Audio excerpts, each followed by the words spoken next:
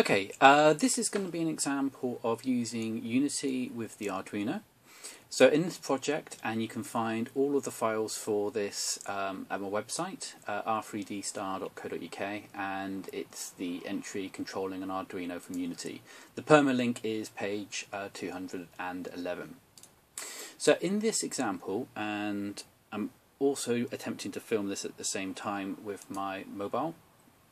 So what I've got is a scene, and what should happen is when I click on these different cubes, you should be seeing, and as long as my editing skills allow me to do this, changes on the LEDs. So to briefly explain what's going on, the blog does cover it in a bit more detail, is by utilising the Arduino. This is a script, first of all, which I created just to test a circuit. This script is the script which is dealing with the communication from Unity through the COM port.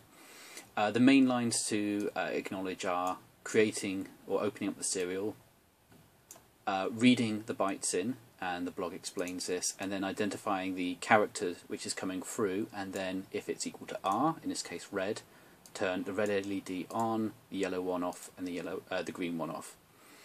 In Unity itself, I've got the main script is this sending, and I'm just trying out Sublime Text 2, which does actually beat mono hands down. But just to go through this, we've got system I/O ports and threading which have been brought in. We open up a serial port. In this case, it's on COM port 4, and you can check that with the Arduino by going to Tools, Serial Port, and COM 4. So whatever that says there should be the same here.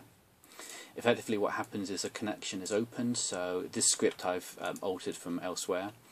I can't remember where it is. I'll try and find the original. And what it will do is it will open up. This line is important as well. So this will open up the serial port on COM port 4, and this integer here will effectively control how often or how quickly it will time out from reading in. This is something which I've put in for later for sending data from the Arduino to Unity rather than from Unity to the Arduino. But effectively what this will do is, if there's no data coming through, it will freeze for this many milliseconds, and the higher up you put that, so I can demonstrate that quickly by changing that to 200 and saving, and now what we should see is it juddering a lot more. So effectively it's putting in a freeze on this line. So 16 will give a refresh rate of approximately just over 60.5 frames per second.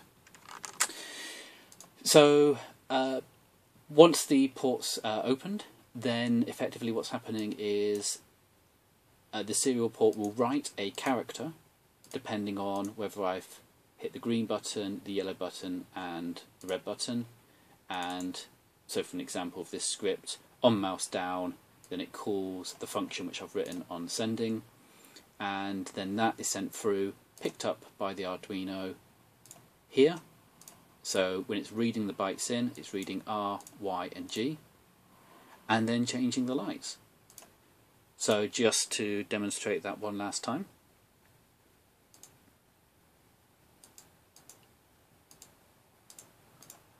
And that's effectively it. A couple of things to remember though.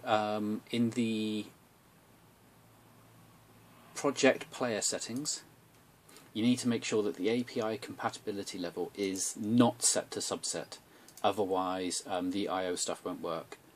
And I think that's about it. Oh, the other thing to note is if you've got the debugger open, so in Tools and got the serial monitor open, Unity won't be able to open the port.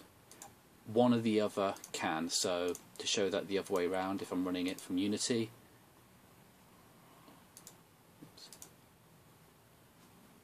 so is that changing now? Yeah. starts working. So running it from Unity, if I try to open the serial monitor now, it won't because some program's using it. So that's effectively the process that I've been through, so hopefully that will be of use to you. This has been created for the London Unity Usergroup event, which we're holding June 27th, I think, at the University of Greenwich. So if you're around London and you want to see a slightly more advanced version of this, which I'm hoping some of this will... yeah, it's kind of unfinished at the moment. Then, yeah, please come along.